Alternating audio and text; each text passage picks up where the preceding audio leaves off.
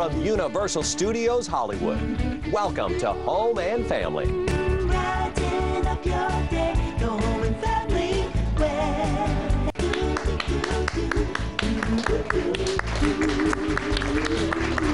We want to welcome back to our home Ashley Koff. She's an internationally renowned registered dietitian on a mission to help us get through the holidays this year, because it's, you know, everybody loves the holidays and we all like to pig out, but to pig out from now until New Year's is something that, you know, I like to do.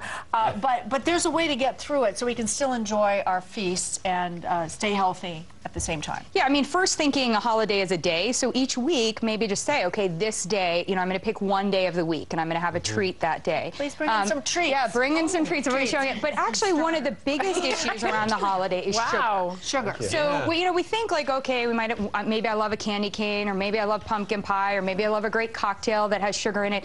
And, you know, that sugar is extra sugar that we're having. But did you know this? The sugar that you have now during the holidays lasts with your cells for 120 days. It'll last till April? Yeah. From now to the last January? Wait, what do you mean? Till Easter. What do you mean last? So what does that mean? Yeah, so what's really interesting is that sugar actually sticks to the proteins, and it actually does something called denaturing. We don't have to get into all of that, but it just makes them not work that well. So we need our proteins for our hormones, for healthy messaging, these sorts of things.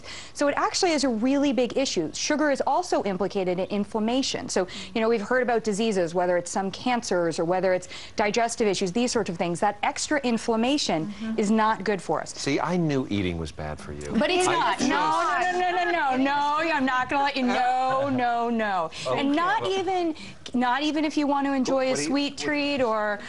So she's drinking. So cheers, everyone. So you had to go to the end of my. There you go. You can have a beverage. Right, yes. Because you know, a lot of times the sodas that people are drinking, the syrupy sodas that have really bad sugar in it. This is really delicious because I like the fizz that it has. Yes. Is it good for you? I'm going to come over here. So it is. So first of all, water is great for us. We need to drink more water because water actually goes into the body, goes into our cells, helps our metabolism work, helps us get rid of all of the stuff the dirt that we might be accumulating. However, it's not just the sodas. So a lot of people are ditching the sodas, but they're having hot beverages. Maybe you're having chais, or maybe you're having hot chocolate, or maybe you're having eggnog, or maybe you're adding spoonfuls of sugar to your tea. There's so many places where we're getting these added spoonfuls. And what we have here are examples of, there are these waters now that have these great fruit flavors. Now, if I was at home, I could go ahead and put all of those fruits into it, or sparkling water, and do it that way. But here's a great on-the-go option. Take this to your parties and make sure, you know, swap out one of your drinks and go ahead and have that. How about breakfast? Breakfast. So, you know, we hear about sweet cereals, but a lot of people don't recognize that actually some of our healthiest cereals, quote unquote, on the market are high in sugar. So here we have organic plain oatmeal, sweeten it with spices instead,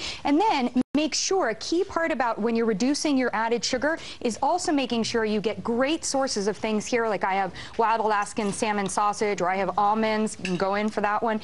And what that does is this actually is giving us great proteins, healthy fats, and this is helping to reduce inflammation. Kid-friendly, like great. You guys enjoying it? Yeah, one of my absolute favorites. Same thing at lunchtime. Now, this is my leftover lunch, although mine never looks quite this nice when I'm doing leftover lunch, to be honest.